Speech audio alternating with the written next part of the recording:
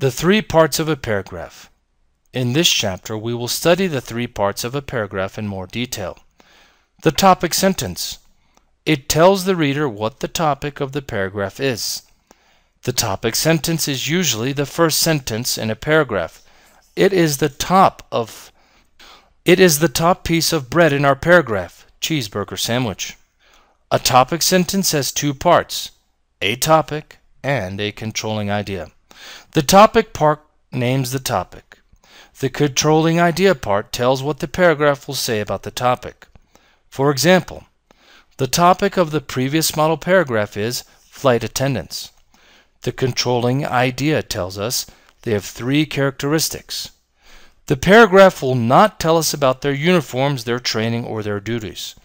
It will only discuss three characteristics that flight attendants have. Here are examples of other topic sentences. The topic in all three examples is the same, English. The controlling idea in each says something different about English. English is constantly adding new words, topic and controlling idea. English borrows words from other languages, topic and controlling idea. English is necessary for many different jobs, topic and controlling idea. The topic and controlling idea brings the sentence. Usually the topic comes first and the controlling idea comes second in the topic sentence.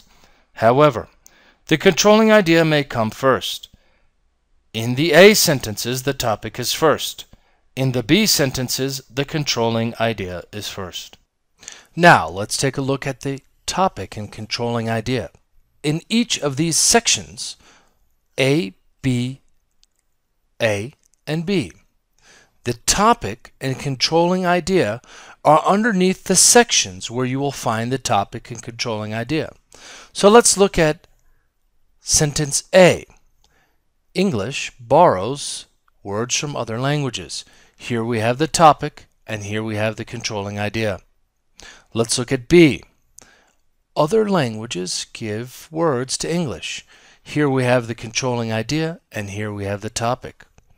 Let's look at another example of A. English is necessary for many different jobs. Here we have the topic and here we have the controlling idea. Let's look at B. Many different jobs require English. Here we have the controlling idea and here we have the topic. Supporting sentences. The middle sentences of a paragraph are the supporting sentences. Supporting sentences explain or prove the idea in the topic sentence.